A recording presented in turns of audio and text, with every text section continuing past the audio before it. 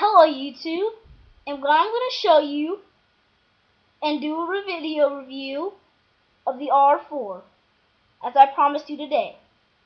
What you'll need to play the R4 is a micro SD 2 GB. It doesn't really need to be 2 GB with my version of the R4, but it's not SDHC. I don't have SDHC, but the version that I got can support up to 4 GB, but I got a 2 GB. I'm not taking any chances. And this is micro SD, not SDHC. Micro SD SDHC. Let me show you a micro SD SDHC.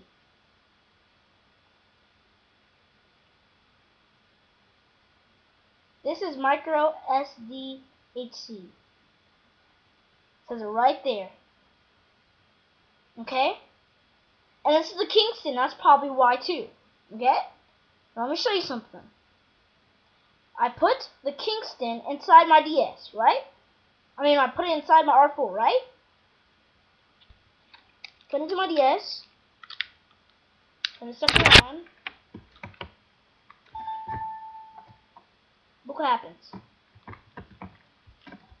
Look at the loading. Forever. Loading, okay? I'm not gonna sit there and wait forever to show you. Okay? And here have SanDisk 2 GB. Okay? So I'll do the same steps with this one. Take this one out. Take this micro SD out. Put in this micro SD.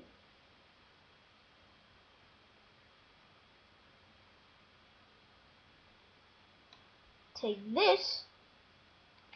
Put it inside. Turn it on.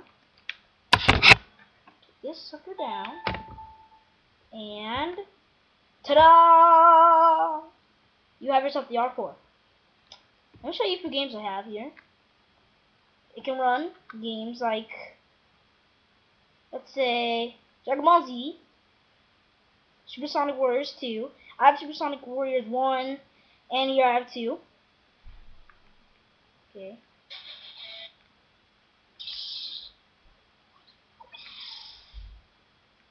Try to do this really fast.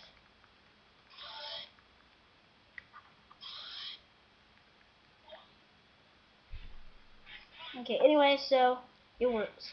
Let me just do Kamehameha.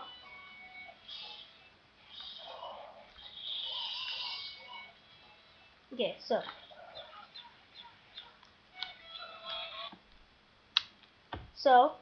that worked. On the restart function, doesn't really work well with mine. It used to work, but for some reason it's not working now.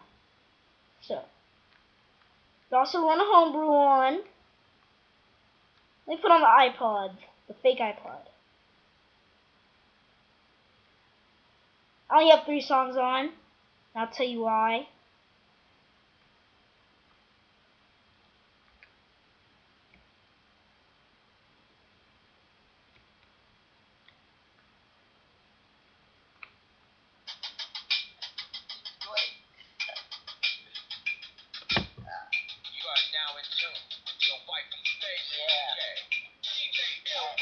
This is like the best song ever.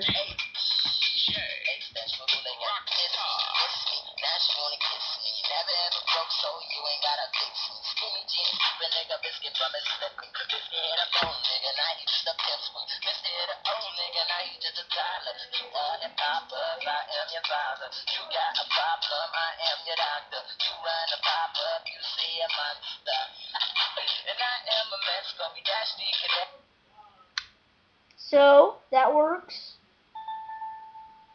and pretty much other stuff too. So,